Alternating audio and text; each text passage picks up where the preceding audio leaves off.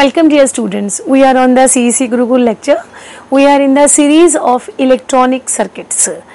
In today's lecture we discuss the one of the basic electronic gadget which is most commonly used in the electronic circuit is the transistor. So today's topic is on the transistors. First, what is the transistors? And what in this lecture we discuss what is the transistor and types of transistors and how many biasing we can do in the transistors. So first we understand what is a transistor. As we know, the transistor is a three-terminal electronic device made of the semiconductor material. Any transistor which is developed from the semiconductor material and having the three terminals, and that electronic device is used in the electronic circuit. And this three-terminal electronic device have three terminal by the name of the base, emitter and collector. What is the basic function of the transistor? It converts the input small amplitude to the magnified output signal. Means the input signal or the small amplitude is applied at the base to get the magnified output signal at the collector. There are the three components of this electronic device which is having a base, emitter and collector. Emitter which generates the electron, and that collector will collect that. So input signal of the small amplitude is applied at the base to get the magnified output signal at the collector. What is the transistor? Basically, transistor is the three-terminal device which is made of the semiconductor material, and three terminal by the name of the base, emitter and the collector. Why we use a transistor? We use a transistor just to get the amplified signal, and it is used for the switching also. It is used for the voltage regulation and modulation of the signals. On the screen you are seeing that here are the basic transistor which are used in the electronic circuits. Now, what is a transistor? These devices are made up of the semiconductor material which is commonly used for the amplification or the switching purpose, and it is also used for controlling the flow of voltage and the current in the circuit. It is also used for amplifying the input signal into the extend output signal. If we are giving a weak signal to the transistor, then we can get the amplified signal or the modified signal as a output from the transistor. So basic function of the transistor just to amplify the signal, and it is made of the semiconductor materials, and it is commonly used for the amplification or the switching purposes. Transistor is usually a solid state electronic devices which is made of the semiconductor material. The electronic current circulation can be altered by the addition of the electron in the transistor. Basically, in the transistor we are having a PN junction where we are having holes and electrons which decide the movement of the current, and that's why here we are saying that the electronic current circulation can be altered by the addition of the electron. The process brings the voltage variation to affect the proportionally many vibrations in the output current, and that bringing amplification into the existence. There is a variation of the current and the output current will be magnified. Not all but most of the electronic devices contain one or more types of the transistors. Some of the transistors placed individually or else generally in the integrated circuit which vary according to their state of application. What is the brief history behind this transistor? The radio generated in 1895 by Marconi.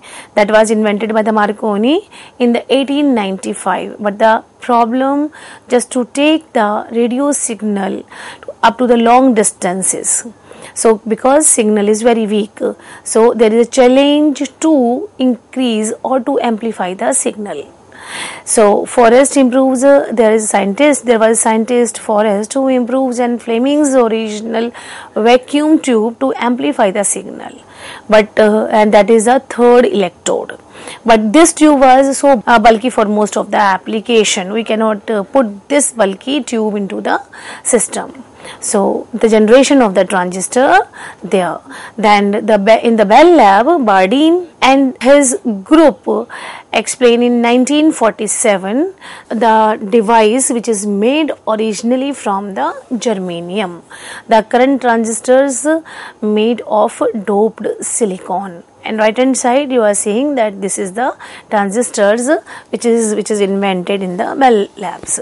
And on the bottom we are seeing a diagram. This is a transistor which is made up of the doped silicon, that is a semiconductor. So how the transistors work when we do doping in it, then we can get the P-type and N-type semiconductors there. So doping means adding small amount of other element to create the additional protons and electrons in the system. If it is a P-type, then dopant like a fourth valence electron, that must be the boron and aluminum we will use for the doping. For the N-type, dopant have the additional fifth valence electron, that is the phosphorus and arsenic. So what is the importance? Current flow from P to N, from positive terminal to negative, or the P-type semiconductor to the N-type semiconductor. Previously we discussed about the diode and its biasing. Diode cannot work as a transistor because it is a two terminal devices. Diode, which is a simple PN junction and it is having a forward and reverse bias, allow current to flow from P to N, and in reverse no current allows to flow from N to P. There we just studied about the breakdown voltage, where we have insufficient N to P voltage of a Zener diode will allow for the current to flow in this direction. Means we are having a diode, two terminal devices having the forward biasing and reverse biasing. Now in the transistor we are having a three terminals. So transistor consists of three layers of the semiconductor which has the ability to hold the current. Then it will be amplified. The electricity conducting material such as silicon and germanium has the ability to carry the electricity between the conductors and insulator, which were enclosed by the plastic wire, and in this manner we are having a transistor. Semiconducting materials are treated by some chemical process which is called the doping of the semiconductor. Means we are having a N-type and P-type material by doping it. If the silicon is doped with the arsenic, phosphorus or antimony, then it is obtained some extra charge carriers, that is the electrons, then it is a N-type or the negative semiconductor. Whereas if we put the boron, gallium, arsenide, it will obtain a fewer charge carriers, that is the holes, and are called it as a P-type or a positive semiconductor, that we already know about it. Now transistor, there is on the screen we are having a transistor that is a bipolar transistor. Bipolar means which is having a two polar junctions. You see on the there is a two polar junctions, means here we are having emitter base junction, that is written on the bottom EB, and right hand side we are having the collector base junction, that is CB. In between you are seeing that N-type, and the both N-type is at the outside of the P-type, means P-type is sandwiched between the two N-type semiconductors, and N-type on the left hand side is the emitter, and it is the emitter region. In between there is a P-type, that is a base region, and on the right hand side we are having the collector region, that is the N-type also, and that is the collector terminal, and at the bottom we are having a base terminal. So the term bipolar refers to the use of both the holes and electrons as a charge carrier. That's why it is called a bipolar junction, where we are using holes and electrons, bipolar charges, in the transistor structure. And there are the two types of the BJT, means bipolar junctions are of two types, as we are using the P and N. So it is like that NPN, where P is sandwiched between the two N-type, and PNP, where the N is sandwiched between the two P-type semiconductors, and in this manner we are having two types of BJT. How does transistor work? The working concept of the main part of the understand how we use the transistor or how it works. There we having the three terminals. One is the base, second is the emitter, and third is the collector. Base, it gives base to the transistor electrode. Emitter, charge carriers emitted by this, and collector, as the name suggests, charge carriers collected by this. So base, which gives the base to the transistor, emitter, which emitted the charge carriers, and collector, which collects the charge carrier. On the screen we are having the bipolar transistor. A transistor is basically silicon and germanium crystal containing the three separate regions. On the screen we are having the representation of the symbol of the transistor. You are seeing that BJT is made of the silicon crystal or germanium crystal, in which the thin layer of the N-type, for the N-type is sandwiched between the two P-type and vice versa. We are having the upper diagram having the emitter and base. Base is the N-type and collector is the P-type. The upper one is the PNP transistor, and you see the symbol. B is the base, E emitter, and C is the collector. Now on the lower diagram we are having a NPN diagram transistor. So it is the P type is sandwiched between the two semiconductors. So the symbol is like this. Collector and emitter which emits the electron, collector which collects the electron. Now type of the transistor. Based upon how they are used in the circuit, there are two types of the transistor. Basically one is the bipolar junction transistor. The three terminals of the BJT are the base, emitter and collector. A very small current flowing between the base and the emitter can control a large flow of the current between the collector and emitter terminal. The three terminals are where we are having three terminals are connected to each other. So if there is a small current flow between the base and emitter, then it can be controlled by the collector and emitter terminal. Now what do we need transistors? If we are having a FM receiver which grabs the signal what we are giving it to, the received signal will obviously will be very big due to the disturbances it would face during this journey. Then the output will be the disturbance. So we require the amplification of that signal. Now if this signal is read as it is, it cannot get the fair output, the output which we require. So there is a need to amplify the signal. So amplification means increasing the signal strength, and transistor works in this direction. It amplifies the signal.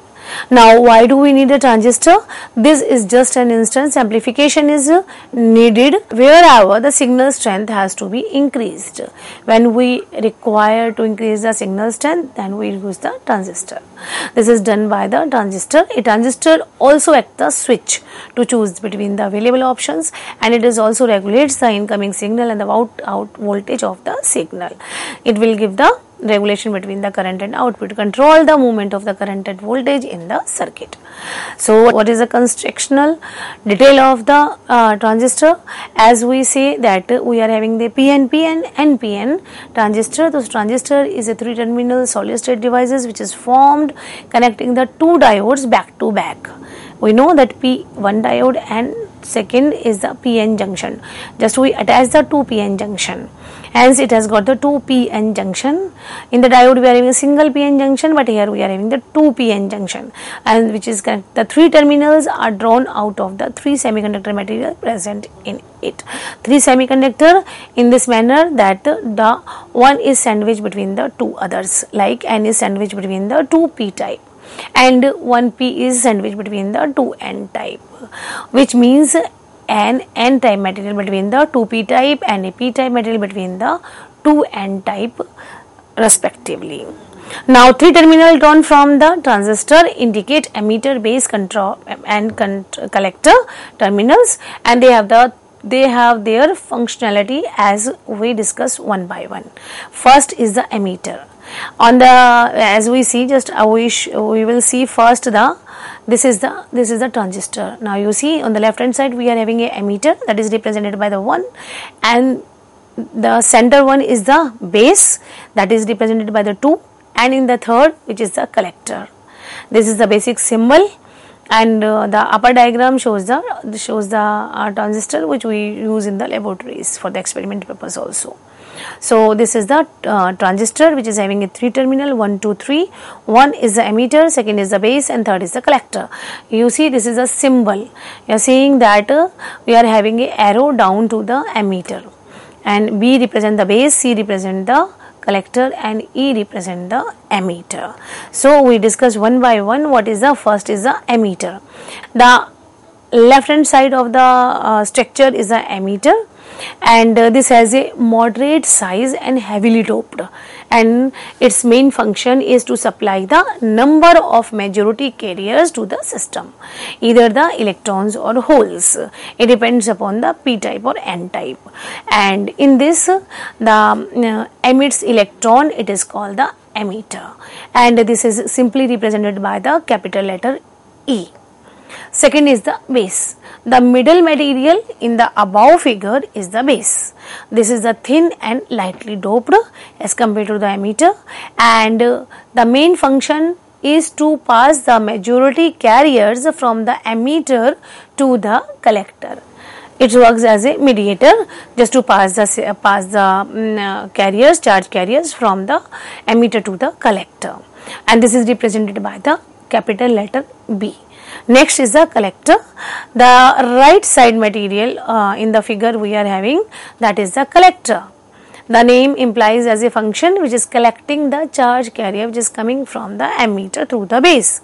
This is a bit larger in the size than the emitter and the base, and it is moderately doped. The emitter is heavily doped, but this is the moderately doped, and this is indicated by the C. Again, this is the diagram what we are having. This type of the transistors we use in the laboratories, and this is the symbol of the transistor which is containing the 3 terminal: base, collector, and emitter. Now, there are the many types of the transistor we use. Each transistor is specialized in its application where we use this transistor. The main classification of the transistor is as follows: transistor, BJT, and FET, field emission transistor, and one is the BJT, bipolar junction transistor. Again, the bipolar junction divided into two: PNP and NPN, and FET divided into JFET and the MOSFET. On the basis of the application, we use this transistor into the electronic circuits. So, in detail, we will discuss first the bipolar junction transistor. What is this bipolar junction transistor and how it works? The bipolar junction transistor is named as the BJT, and it is having a 2BN junction attached back to back. This BJT is nothing but the normal transistor which we use in the daily circuit. Now, this BJT, it has got two type of the configuration. One is NPN and second is the PNP. NPN, where the P is sandwiched between the two N-type terminals, N-type semiconductors, and PNP, where the N is sandwiched between the two P-type semiconductors.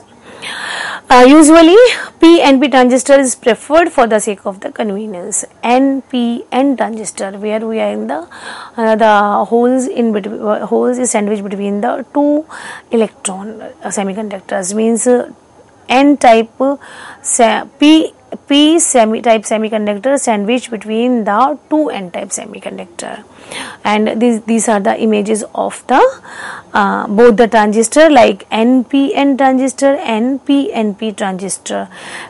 NPN transistor, we are seeing that the 3 terminals are there: base, collector, and emitter. We are seeing that the arrow is downwards in case of the NPN transistor, but in case of the PNP, the arrow is upward towards the base, but it is outside the arrow is towards the emitter side, but in the PNP the arrow is towards the base side. So we have to we represent the transistor in this manner. So these are the symbol of the transistor. The arrowhead in the figure indicates the emitter of the transistor, as the collector of the transistor has to dissipate much greater power, it is made larger. So due to the specific function of the emitter and the collector, they are not interchangeable. So the terminal are also kept in mind while using the transistor. So we have to be very careful to define the terminal. Now transistor biasing. As we know, the transistor is combination of the two diodes. We have the three terminals and we have the two junctions like PN junctions, as one junction is in between the emitter and base. This is called the emitter base junction, and likewise other junction is the collector base junction. So in the transistor we are having a two junction. One is the emitter base junction and second is the collector base junction. Next is the collector base junction. Now the first we discuss what is the biasing. In the transistor biasing, which controlling the operation of the circuit by providing the power supply. In the biasing we control the operation of the circuit by biasing. It may be forward biasing, it may be the reverse biasing. The function of the both the PN junction is controlled by providing the bias to the circuit through some of the DC supply. And now we are having the biasing. You see in this transistor biasing, you see PNP and NPN. Here we are having the EBC, emitter base collector, and the positive terminal is connected with the emitter. But here on the right hand side we are seeing in NPN the positive negative terminal connected with the N type. So both are having the different biasing. P to P connect here, and here we are having to N to N connect. So this type of biasing we can done on the basis, and we can control the signal in the circuit. Now it is understand that the N type material is provided negative supply and P type material is given the positive supply to make the circuit forward bias. If we are making the forward biasing, then N type provide the negative supply and the P type provides the positive type respectively. But in case of the reverse, the N type material provide the positive supply and the P type material given the negative supply, just to make the reverse biasing. So transistor also having the forward biasing and reverse biasing on the basis of the connection, where the N material provides the N positive supply to the positive, then it is the forward. When N provided the positive and the P provide the negative, then it is a reverse biasing. By applying the power, the emitter base junction is always the forward bias, as the emitter resistance is very small. So the collector base junction is reverse biased and its resistance is a bit higher. A small forward bias is sufficient at the emitter junction, whereas the high reverse bias has to apply to the collector junction. As we applying the power, the emitter base junction is always a forward bias because its emitter resistance is very small. That's why it is a forward biasing. The collector base junction is a reverse biasing, as its resistance is a bit higher. So a small forward bias is sufficient at the emitter junction, whereas the higher reverse bias has the applied to the collector base junction. The direction of the current indicated in the circuit above, also called the conventional current. The direction of the current in the circuit, that is represented by the conventional current, and it is the movement of the whole current which is opposite to the electron current, that is not operational. Now what is the operation of the PNP transistor? On the right hand side we are having the diagram which is representing the operation of the PNP.